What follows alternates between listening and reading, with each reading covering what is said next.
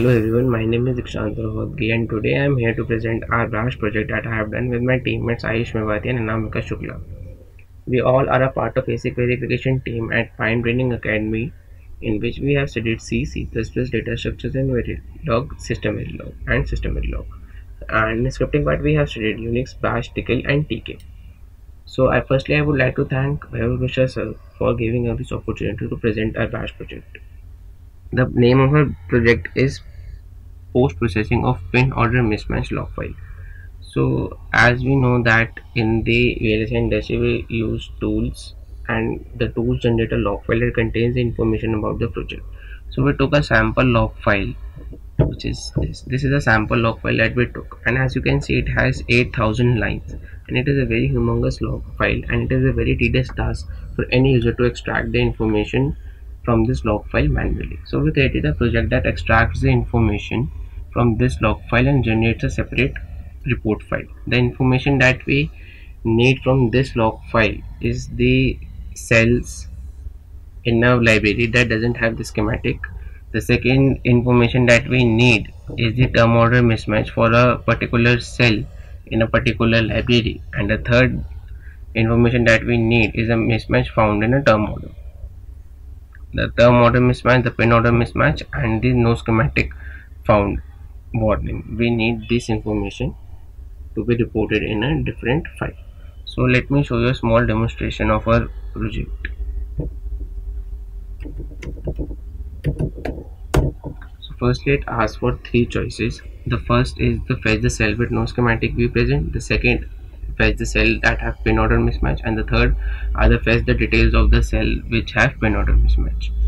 So the second and third are little bit related, so because the term order is caused by the pin order mismatch. So firstly I will choose the first option.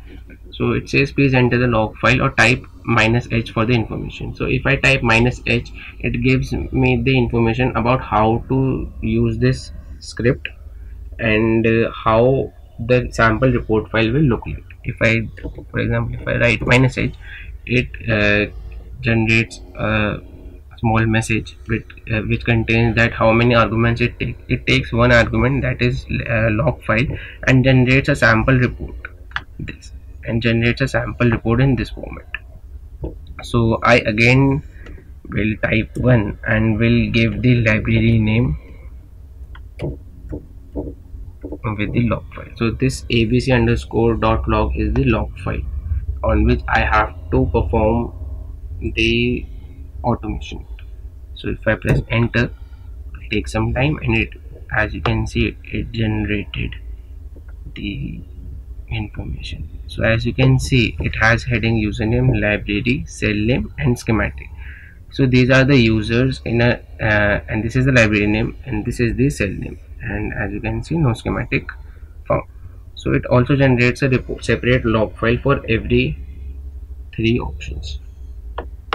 So moving on, so as you can see, it would be a very tedious task for any user to extract this from the log file. So while choosing the second, it again says please enter the log file or type -h for the information, and I again type -h, so it gives me the information about this option. So as you can see, it takes the log file and generates a report in this format: username, library, cell and status. So I again will press 2 and will again give the log file. So as it is a very huge log file, it will take small amount of time.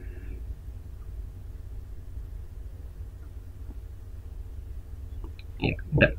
So as you can see, this is a very long list. So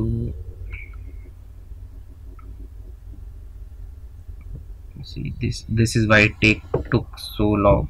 So this is again the heading are username, library, cell and status. So these are the username, this is the library, these are the cell names, and these are the status, that it has the schematic view or it has a problem in any kind of view in the project. So moving on, first we will again press 3 and it says please enter the library name, cell name and the log file. It These are the arguments that are needed to run this option.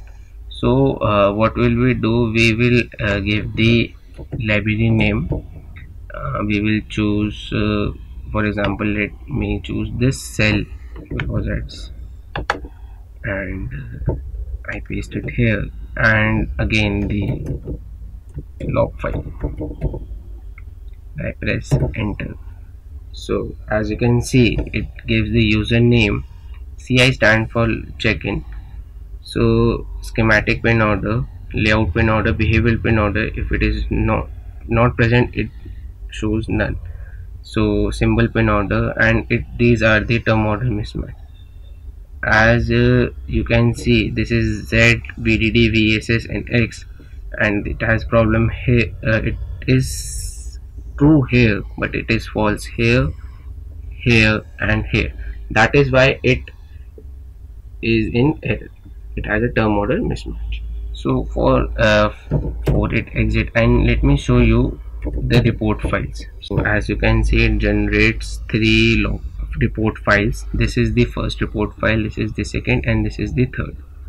So these three are generated by choosing the option, and it generates three report files containing different information that it so that it could be easily read or easily can be sent to the developer. So I would like to thank you for watching this video and a small demonstration of our project, and I hope you liked it.